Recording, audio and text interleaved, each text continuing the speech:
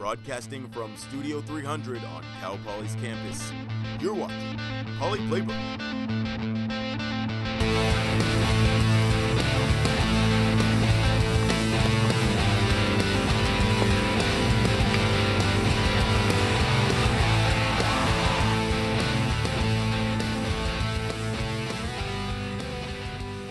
Welcome to this special edition of Poly Playbook. Today we're getting you prepared for a historic weekend at Cal Poly. I'm Lisa Diaz. We're talking NCAA Baseball Regionals hosted by the 2014 Big West champions, the Cal Poly Mustangs. We'll take you to the Matador Diamond to see the moment when Cal Poly won its first conference title. Hear from this year's Coach of the Year, and we'll break down all three teams coming our way. This is the first time Cal Poly is hosting the NCAA Regionals, because this is the first time the team won the Big West.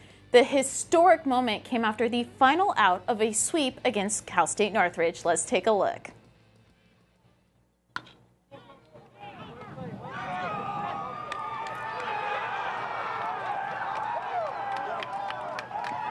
The team set a school record with 45 wins on the season. You see one of them there, including a 12-game win streak.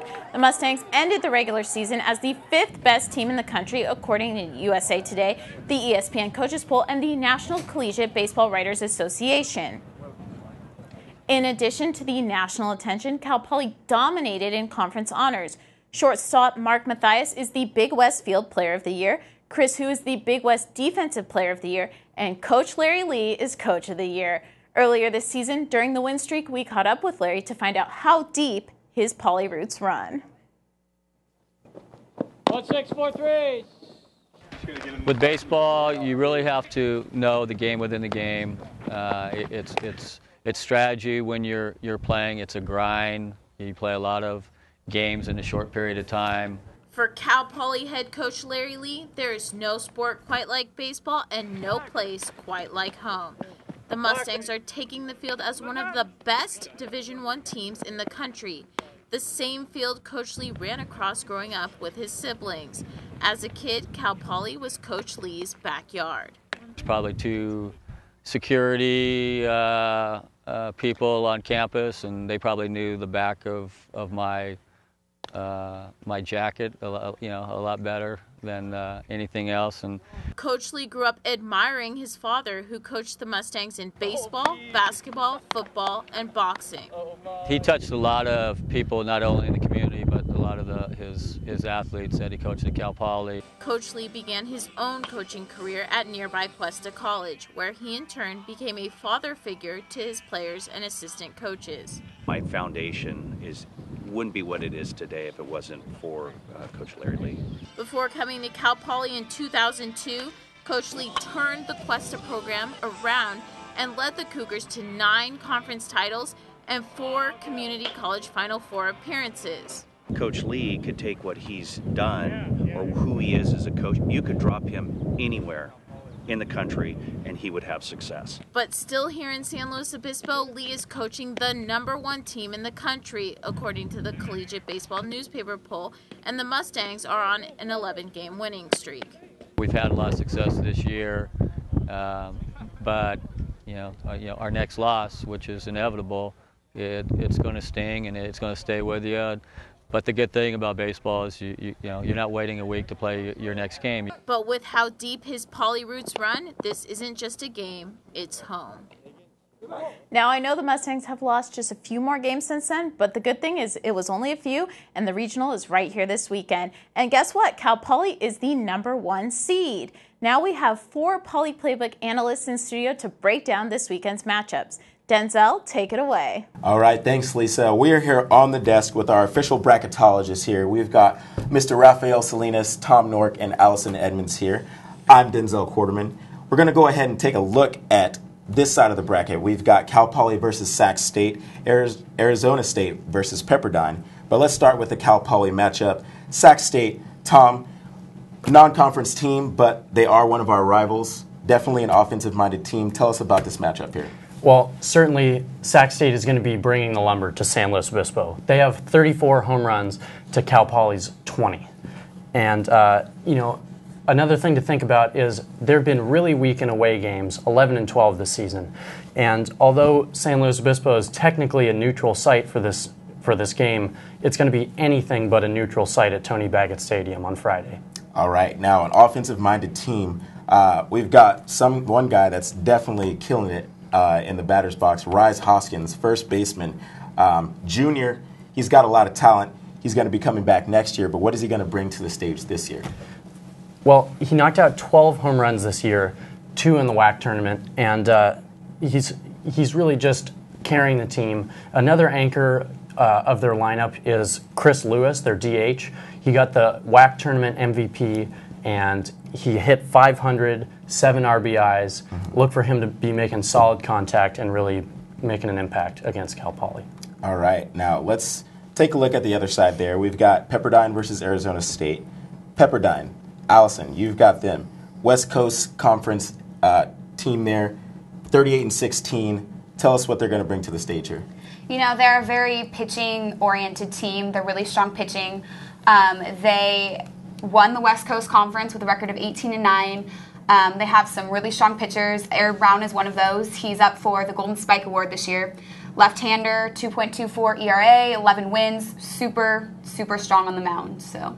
Yes, you mentioned super strong on the mound, but one thing that we're not mentioning is that he's a lights-out hitter as well, hitting about 320, 12 home runs, 45 RBIs. Tell us what we're going to see in the batter's box from him as well. You know, when he's not on the mound, he does play center field, bats cleanup. So that's definitely for any team. A cleanup hitter is definitely frightening for the other side. So to see him both on the mound and in the batter's box that strong, he's definitely someone to look out for this weekend. All right. Now, you say someone to look out for. That should be Arizona State for Pepperdine there. They were third in the Pac-12, so a big team there. Went 2-3 versus number 3 ranked Oregon. Rafael, tell us a little bit about this matchup, what Arizona State is going to bring here. Arizona State's going to bring a winning attitude and a team that definitely knows what it takes to advance in the NCAA tournament. They've got 14 NCAA tournament appearances since 2000. So they're going to do it behind their 2 big guys, Ryan Kellogg and Brett Lilac, 2 starting pitchers. One 6'5", the other 6'4", and both of them were drafted out of high school. So I think that's what their biggest strength is in their pitching. But this is really a complete team, so it's definitely going to pose some problems for Pepperdine, and we'll see moving forward what ends up happening. All right, so assuming we all want Cal Poly to win at the top there, who do you have, Allison, starting with you, Pepperdine versus Arizona? Let's go. Who do you got? I think that Pepperdine actually has a pretty good chance against Arizona. So. All right, and Tom? You know, I love the Sun Devils. I always have. I've just kind of always been against the Zona Zoo, so look for the Sun Devils to take it on Friday. And last but not least, sir? I'm taking ASU behind Kellogg. All right, well, it looks like we got Cal Poly versus Arizona State. That's going to do it for us here on the desk. But stay tuned for Poly Playbook next week, and we'll have some exciting news. Hopefully, Cal Poly will pull through. But we'll send it back over to you. Lisa, thanks. Thank you, Denzel. Yes, looking forward to next week's Poly Playbook. But first, let's continue with our in-depth preview. Pitching was lights out this year. Cal Poly was number 4 in strikeouts per inning, number 8 in shutouts, and 30th in ERA. Casey Bloomquist led the pitching staff with 12 wins and a 1.60 ERA. We spent a day with Casey learning the power and passion behind the strikes. Well, my nerves are going a little bit, and I have a little anxiety, but I try to kind of relax myself and control my breathing during the national anthem. Starting 13 games on the mound this season, sophomore pitcher Casey Bloomquist has won 12 of them for the Mustangs. Just once you go out there, it just feels natural. It's like it's meant to be, and it's just something that I thrive under, and I love it. The weight of his preparation is carried long before he hits the field. You know, it's just putting yourself through torture and just not letting anyone know about it, really. But the baseball diamond is not the only field Cal Poly is preparing him for.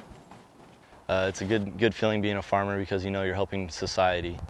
And, you know, when it comes down to life, like you can have baseball and school and everything, but what it really comes down to is helping others, and feeding families is definitely a good feeling.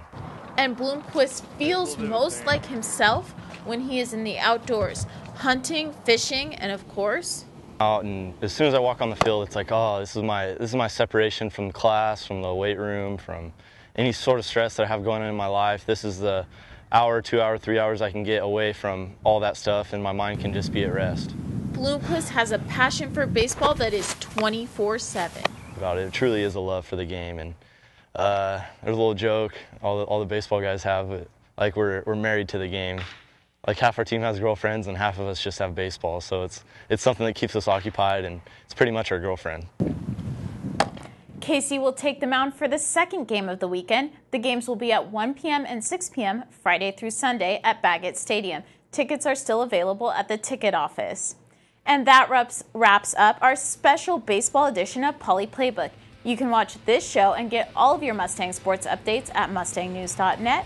You can also watch our weekly 30-minute broadcast on Charter Channel 19, Campus Channel 2, and UHTV Channel 7. From the Poly Playbook team and all of us here in Studio 300, have a great weekend.